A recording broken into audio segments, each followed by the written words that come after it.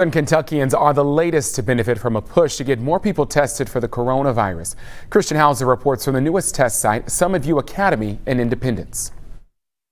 This test site will stay open until Saturday, and it's hoped each day until then they can get about 250 people in to be tested.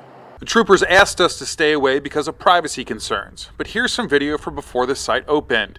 People drive into these tents to get the nasal swab test. Those tests are then taken about 20 minutes north to Gravity Diagnostics in Covington. If we get it at 6:30 a.m., we'll probably get it out within 24 hours.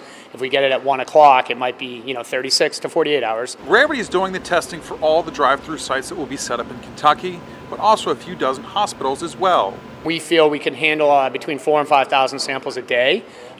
Over the next couple weeks, we will get there, I think. Remington and his staff know there's a story behind every test kit that comes through their doors. We had one story where a mother gave birth and she was not able to see her baby until she got a result back, and because we had fast turnaround time, she was able to see her child sooner. Each drive-through site can handle about 250 people a day, but it's only for first responders, healthcare workers, people with health conditions, and folks 65 and older.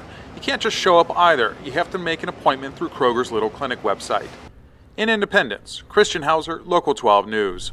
Now, that site is open from 10 until 4 each day. You should only try to schedule an appointment if you meet the criteria and you're also showing symptoms.